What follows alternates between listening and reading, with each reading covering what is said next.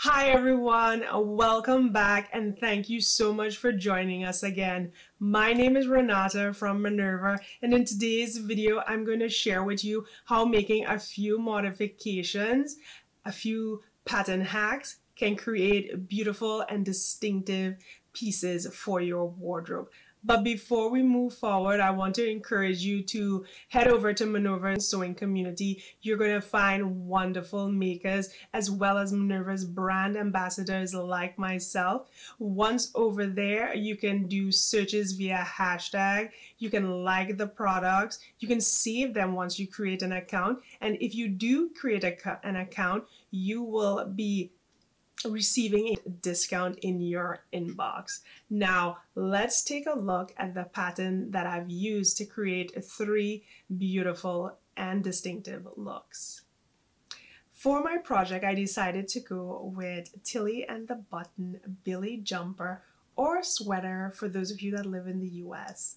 This is a comfortable crew neck style sweater with a balloon sleeve and straight sleeve. It comes in a sweater style as well as a dress. Billie is such a comfortable design. It's cozy and relaxing, but I wanted to add a little edge to it. So I made a few tweaks. I'm sharing with you one of 3 of the modifications that I did on this amazing pattern. For this first look, I use Pontaroma double knit fabric. This is the black and ivory. I'm calling this one like an elevated basic top. It's for an everyday look. As you can see, it is a simple top, but it has a little extra going on with the ruffles. So the pattern doesn't come with a ruffle on the shoulders. What I did was I searched through some of my patterns to see if anything could work with this to make adjustments. Now I decided to go with my Nina Lee Park Lane pattern. There's a ruffle in that pattern, and all I did was follow that instruction on where to place their ruffle onto my blouse. That is it. That's the simple modification that I did. You can definitely find that Nina Lee pattern on our website. I will leave a link to that as well for you guys. So let me bring the pattern in and show you guys how beautiful it is. I think it turned out amazing. I love the feel of it. This fabric is very pretty. It's a typical striped fabric, but the weight and the feel of this is so beautiful. It just has that ready to wear feel and it looks amazing. Now, another thing that works really well when attaching ruffles to sleeves, I decided that you can also add a little lace on the underside. That way it conceals the wrong side of the fabric. So in the event that you're walking around town or wherever you are and that ruffle sort of flies upwards, you don't see that wrong side of the fabric. You see a beautiful lace piece. So that is a tip I thought I would share with you all. Now let's take a look at the second project. This second project was made using stretch of velvet knit fabric. This is a brown animal print plus the metallic lace fabric in gold. I'm calling this style an elevated casual day to evening look. At first glance, this just looks like a luxurious Billie sweater dress, but then you turn around and you notice this amazing jaw-dropping wonder of sultriness. It is beautiful. I love what was done with this bag. You cannot tell that anything was altered or modified when you're looking at it from the front, but the back is just beautiful. And I kind of wanted to have sort of a vent. Now this fabric is scalloped on the end, so I was thinking of ways to incorporate that with this beautiful velvet fabric, and I didn't feel the need to do anything on the front just because it's a knit fabric and the lace does not have any stretch. So I didn't want to do any manipulation in the front and cause any sort of problems when I cut lines for this project. So I did all the adjustment modifications in the back, and I'm going to show you guys what I did. I'm going to talk you through how I worked with the flat pattern to create this beautiful look. Here is the pattern redrafted to show the new seams. The yoke was cut on a fold using the main fabric so we wouldn't compromise the integrity of the stretch around the neck and armhole. Our lace insert has no stretch, and we want to ensure getting in and out of this dress is easy. Remember to add seam allowances to all new seams created. Once your pattern pieces are laid on the fabric, don't forget to add the new seam allowances. If seam allowances are not included, your final project will be too small. To complete this look, all that I would do is probably wear a crossbody black bag that has some gold straps. That would be a nice contrast to everything that's going on there with the black, the gold, and that lace, that metallic fabric. It is so beautiful.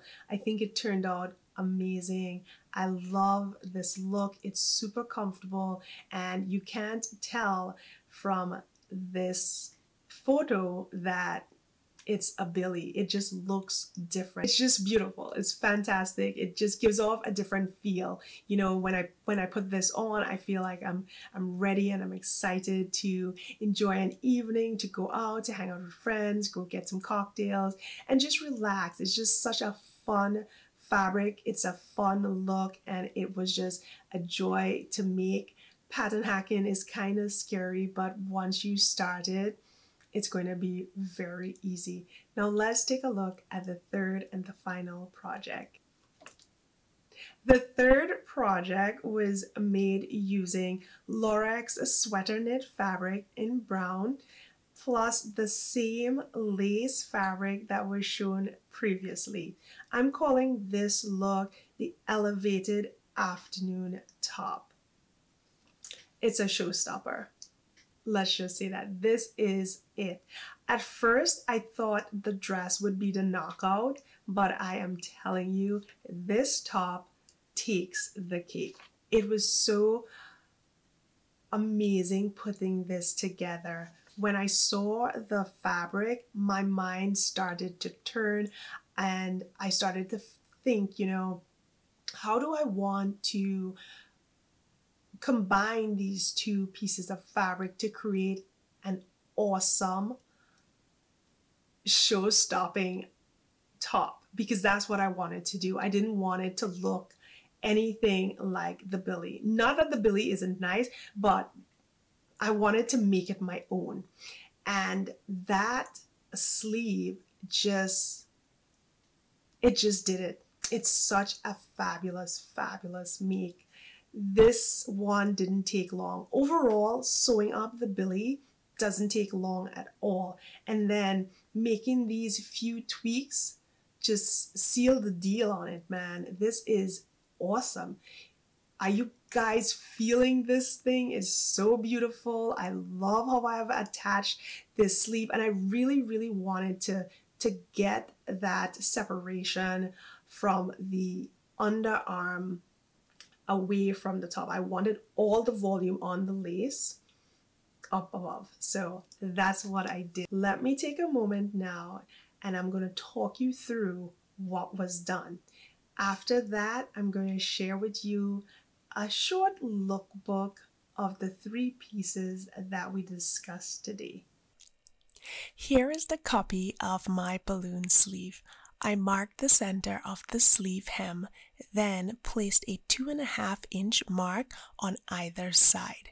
Next, I marked the 5/8-inch spot under the front and back notches of the sleeves.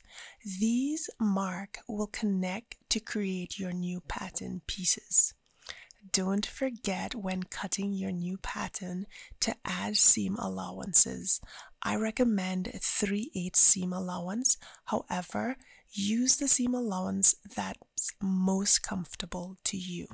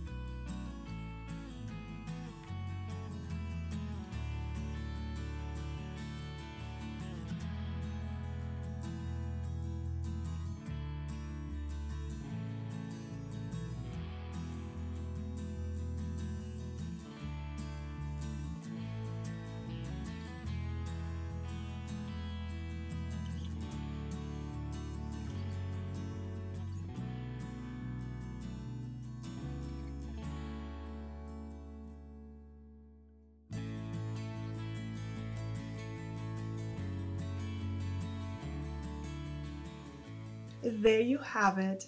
Thank you guys so much for watching this video. I hope that you enjoyed it, that you learned something new, that you're excited to join our amazing sewing community. Head on over there, create an account, get your discount, and start sewing. Thank you again, and I look forward to seeing you all in another upload. Goodbye.